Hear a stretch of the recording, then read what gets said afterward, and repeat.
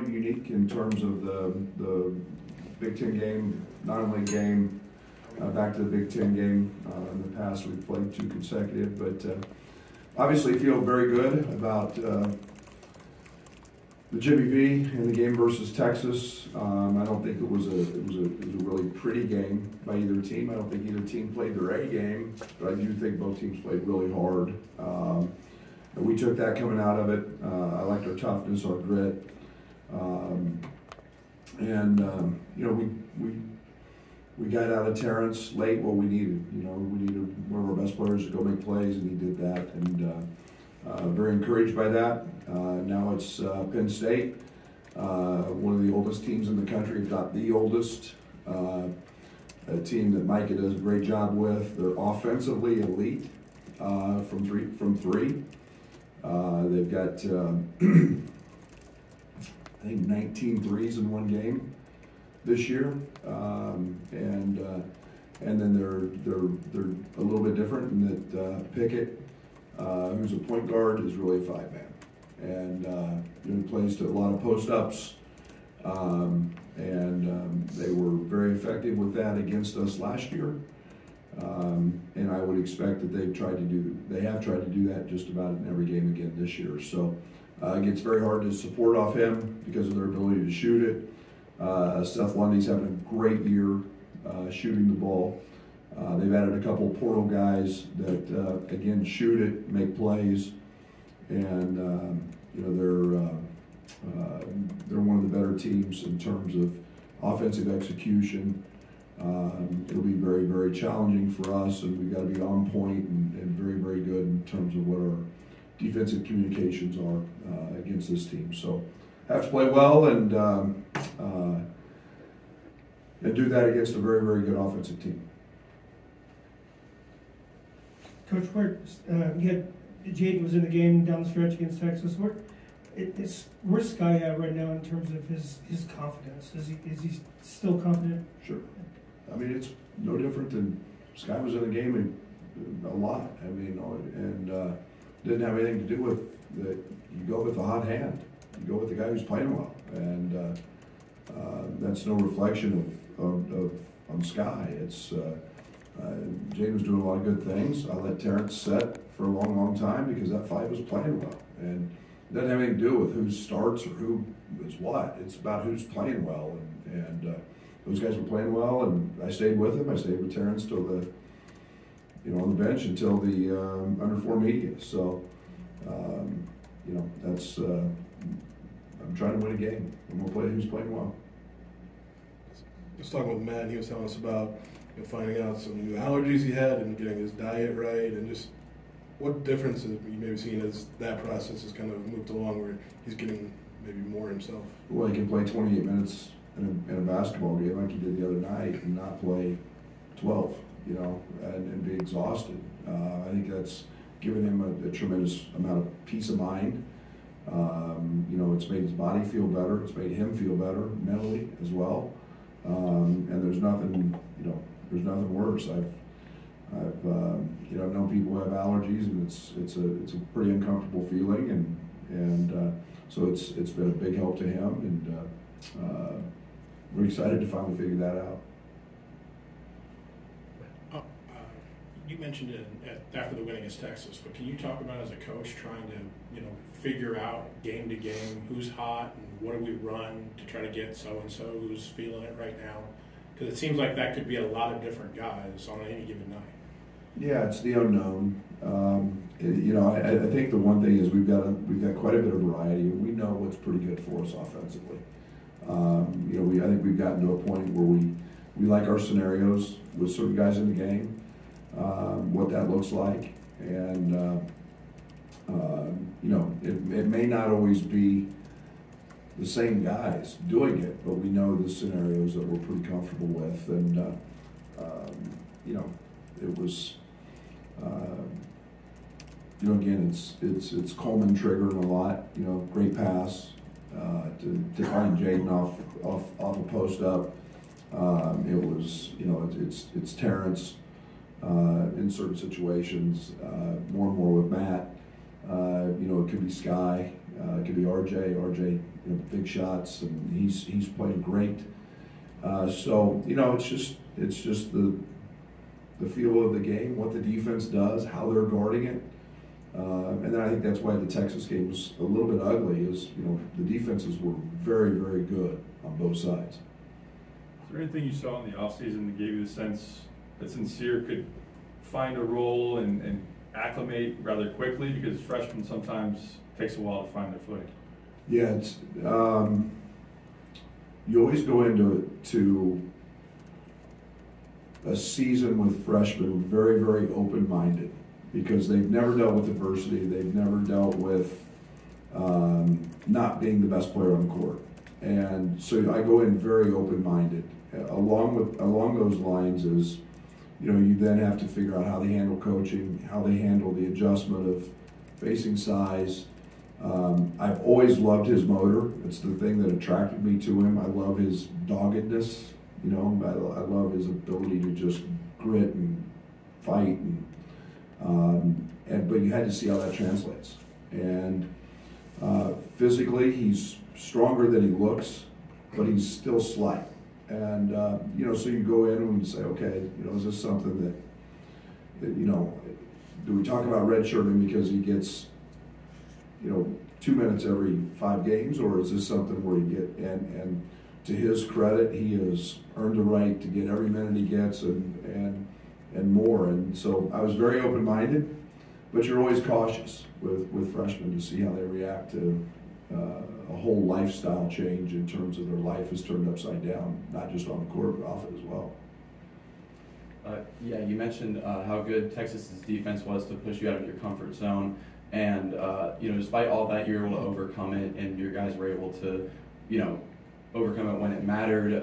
How well does that bode for your guys as you're going into Big Ten play, where there are also a bunch of tough defenses? Yeah, and it was different in that game because, Texas is old. They're really athletic, and they're a team that makes you earn it. And that's something we didn't do and I think we grew from. I think we found out, okay, here's a couple things that we've done. I'm probably as proud of what we did defensively against them than what we did offensively, because we got stops when we needed to get stops. And that's something we had not been doing. So it was kind of a mixed bag there, but the team we play tomorrow morning is not going to make mistakes. They do what they do extremely well. They try to take you out of transition, and they make things hard, and you've got to run really good offense, and you got to do that every night in this league, because the coaching is exceptional, and most teams are very, very well schooled on the defensive side. I guess with that game with Matt in New York, was that something you kind of sensed was coming? Have you kind of seen a difference from him the last maybe couple of days or week in practice? We've seen that for the last 2 or 3 weeks in practice. We've seen that become he's had days where he's made 8, 9, 10 in a row, and you're just like, okay, at some point that's coming. And he's doing a lot of really good things positionally on the defensive side. I think he had 3 blocks. Most of them on verticality type blocks, and it's just being in the right position. So we've seen it all. It just needed to translate. And he's a very, very good isolation player. He's got that ability to go get one. All we did was try to, we ran a little double drag to put a 5-man on him, and they switched, and he's pretty hard to handle in that scenario. And got him in some isolations and mid post-ups. He's really hard to handle because he can really pivot. So we've seen that in practice, and it was great to see it in that situation, and it was much needed. Coach, what is a team that shoots a ton of threes like they do? How does that change what you do defensively, and what are some of the mistakes that you can't make against a team of shooters? Yeah, this is a big communication game. I mean, you've got to talk and communicate. We can't cover every action they do. I mean, Micah's got an NBA background. They run a lot of actions. They run a lot of blurs. They run a lot of step-ups. They They create a lot of, they want to try to create as much mass movement, a lot of confusion as possible.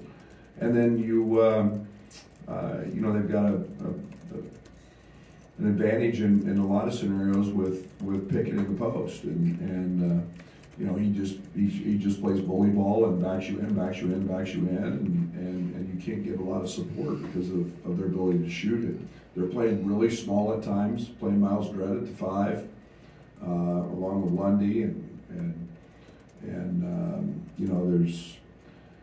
there's a lot of space to cover. So we just got to have great communication against these guys. If I could get one more about Sincere, is there anything, or maybe not, unique about a freshman coming in and seeing the defensive side as kind of their path to an impact rather than being somebody who can light it up and score, or needed to score a ton off the bench? Yeah, I think he's had great wisdom brought upon him. I mean, in terms of, okay, here's how I can impact as a freshman. And whether that's his coaching and his mentality that he's been brought up with, he is ultra competitive. I mean, ultra competitive. And that bodes well. He's as competitive a guy in terms of winning and losing at anything as we have. And, so if that means I've got to guard to win, I'm going to guard to win. And I appreciate that about him, because that is a very mature way, and he's been brought up that way. And, if he could go block a cheerleader's jump shot, he's going to go block a cheerleader's jump shot to win. I mean, that's how competitive he is. He's not taking it easy on her. Yeah, you spoke a little bit there about Penn State, but just how unique is their style, especially offensively, compared to any of the other 9 games you've had so far? Oh, we've seen a good amount of 5-out stuff. I don't know if we've seen guys that truly shoot it like they do.